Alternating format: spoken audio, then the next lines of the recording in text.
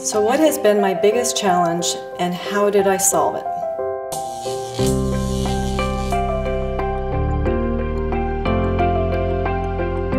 The contradiction of selling tobacco across our CVS pharmacies and playing a role in healthcare within the same four walls of that store, that contradiction was growing for us. We saw it becoming a barrier to long-term growth. As CFO of Norwegian Cruise Line, my biggest challenge has really been the acquisition of Prestige Cruise Holdings. It was over a $3 billion acquisition. There were many moving parts with making sure that a contemporary brand, acquiring a upper premium luxury brand, that we didn't mess anything up.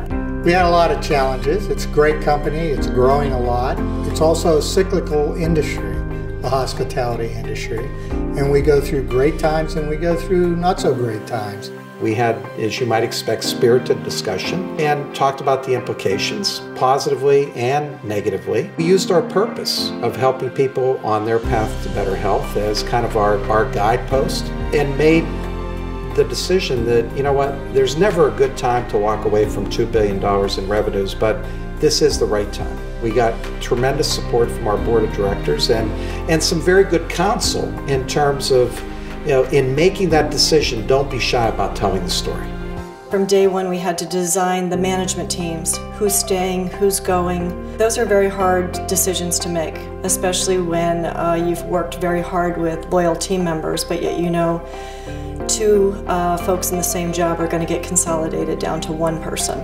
Communicating to the street, to the investor base, as to why we were going to do this acquisition and who the new NCLH was going to be. During those down cycles, you have to make difficult decisions.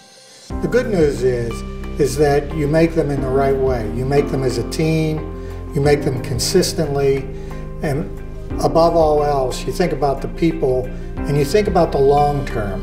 As we look back on that, it was absolutely the right decision. It has allowed us to continue to grow in other ways, across the CVS Health enterprise. And by the way, that decision has made a difference in people's lives. We just had to work through the various challenges, and it was a hard year, but it was a very rewarding year. On top of it, we posted record financials. The natural reaction is to make a quick decision and deal with today's problem today. And what you really have to do is think long term. You have to be knowledgeable enough to know that this cycle will end, we'll have good times, and when we have good times, we're going to need the talent, we're going to need the people, we're going to need the resources, we're going to need the assets to be successful. And so you've got to make those decisions long term when there's a lot of pressure to make them on a short-term basis.